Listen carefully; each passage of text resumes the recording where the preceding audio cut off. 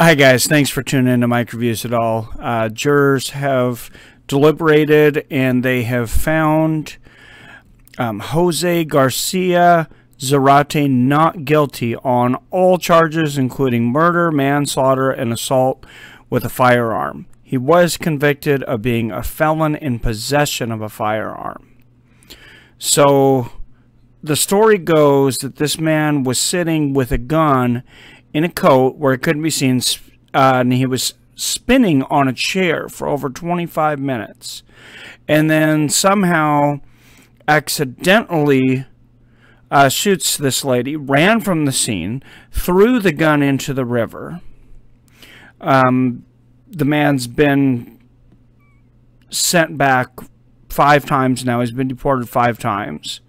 That's not the main story here, but I feel it is for San Francisco jurors. How 12 jurors could come to the conclusion that this man's not guilty of anything when he shot a gun off in public shows us just how divided this country is. I believe those jurors in San Francisco were very left-leaning ultra-liberals. And I'm not defending right-leaning ultra-conservatives. But I'm going to tell you, if this had happened in Texas, this would have been exactly the opposite conviction. And maybe that's the problem here. I believe San Francisco, these guys wanted to set a statement. If this had been the other way, if this young lady had killed the illegal immigrant, I believe there would have been rioting. I believe there would have been a bunch of white mentally ill SJWs in the street tearing it apart. And she would have been found guilty, if not of first-degree murder, of second-degree murder and manslaughter. And if she was not, they would have torn the town apart. How you cannot find this man guilty of even manslaughter is such a disservice to her parents and to this country. These jurors are like, they don't live in the same country that most of us live in. No, I want to say that most of us don't live in, hopefully, an uber-conservative, uber-liberal either, because I'm tired of this team tribe mentality. You got the super far right cult and you got the super far left cult.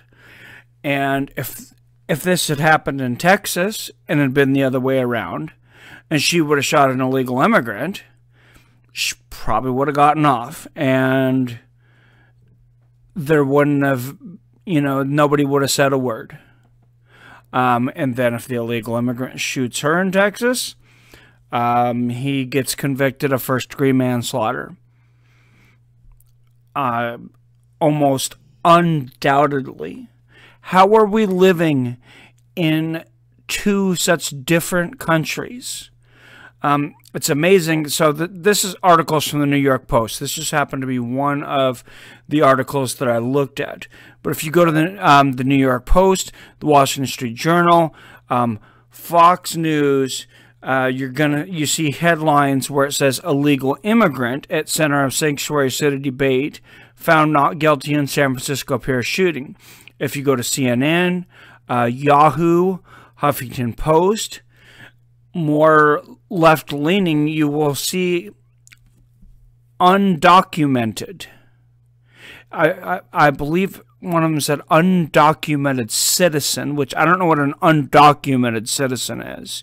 You can have illegal immigrants, and you can have undocumented immigrants, and you can have legal citizens. But I don't think you can have undocumented citizens.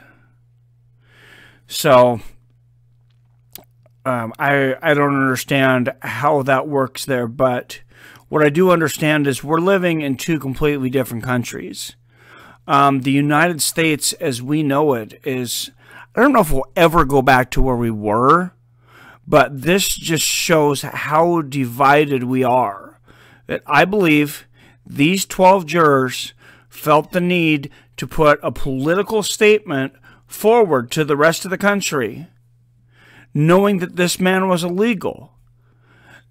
They were going to take this case and put it out there and make sure that this man was found not guilty as a political statement against immigration policies of Donald Trump and of sanctuary cities.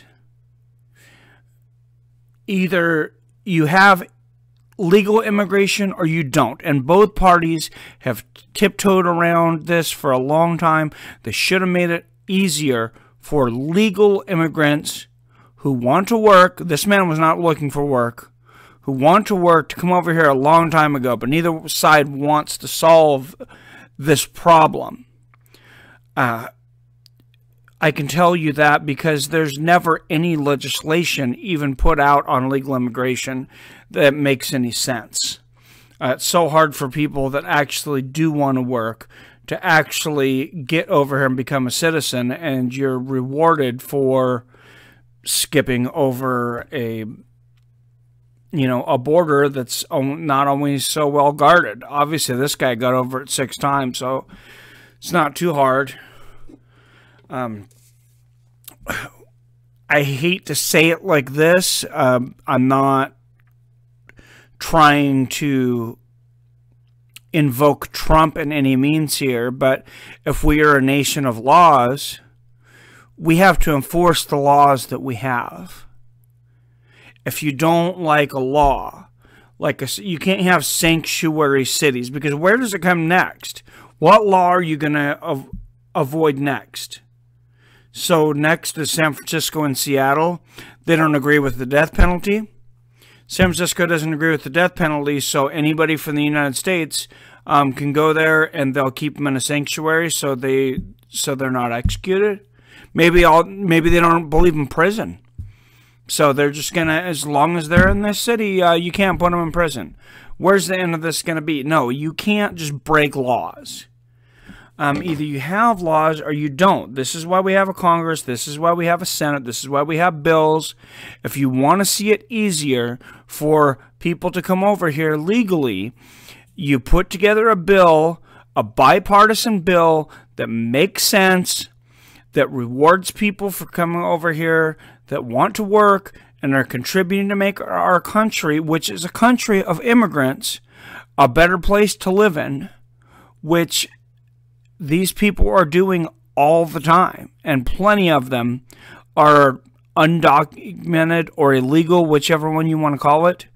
A lot of them are victims of horrible circumstances, had no control over where they were born, and have to deal with just pages and pages and pages of bureaucracy.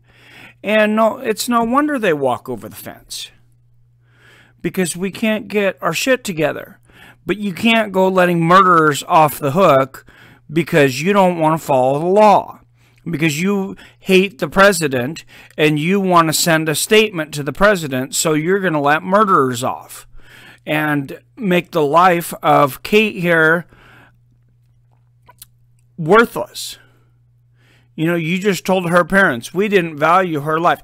How does a person on this pier shoot someone and kill them and not get even manslaughter, not first degree, not second degree, not manslaughter, nothing, not even assault with a firearm, not fleeing a criminal act, only convicted of being a felon in possession of a firearm?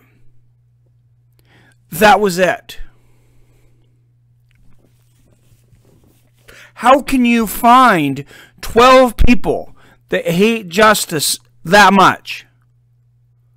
Apparently in fucking San Francisco.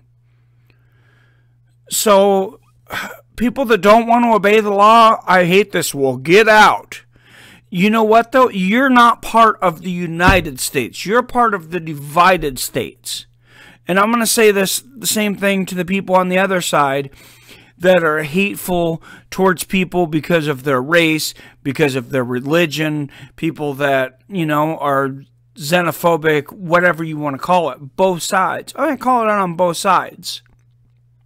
If we're going to be the United States of America, we need to unite, and we need to use some damn common sense. I believe most people that don't have, you know, a mental disability or some kind of psychosis,